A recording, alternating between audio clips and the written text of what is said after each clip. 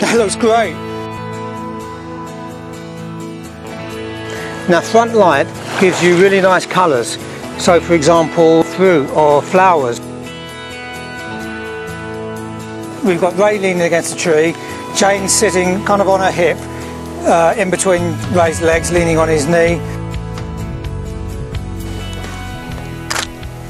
Don't you just love taking photos? It's such a great pastime, isn't it? And so rewarding as well.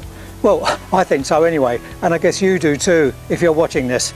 Hi, I'm Bernie Raffi, a professional photographer and teacher based in the UK. In this course on how to become a better photographer, you'll not only learn about your camera's various settings and features, but you'll also learn some of the neat composition, posing and lighting tricks used by professionals to get more creative, dramatic and polished images.